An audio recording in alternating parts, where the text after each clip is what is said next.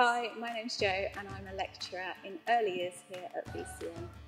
Our early years courses cover levels 1, 2 and 3, and we are teaching you about working with children from birth up to the age of 7 years. To come onto our level 3 course, we require 5 GCSEs at grade 4 and above.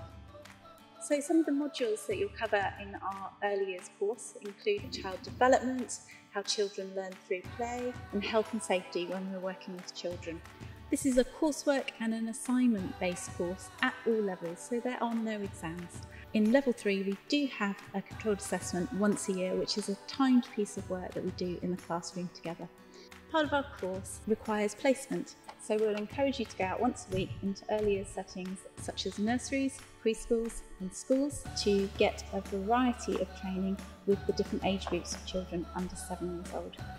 We're very lucky here at BCA, we have a forest school, so there will be practical enrichment opportunities for you to join in with and learn about how young children learn. Many students go on to careers working in early years, in health, education and care. If you complete the level 3 course with us, you can achieve enough UCAS points to go on to university, and many students go into teacher training. Hello, I'm Martha. I'm a BCA student who's studying early years level 3. When I came to BCA, it really impressed me, the environment. It felt so much bigger than mainstream school and everyone seemed to behave so much more adult. I've always liked people and there's no better way of getting to know people than in childhood. So to see how a young child develops socially, emotionally is really fascinating. We learn about philosophers from around the world and we really get into bonds and how relationships form.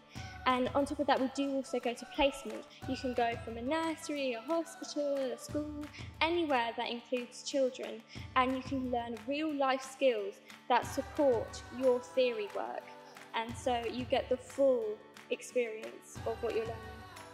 After BCA, I'm really hoping to become a play therapist, which will be a continuation of my studies, and it may even lead to university.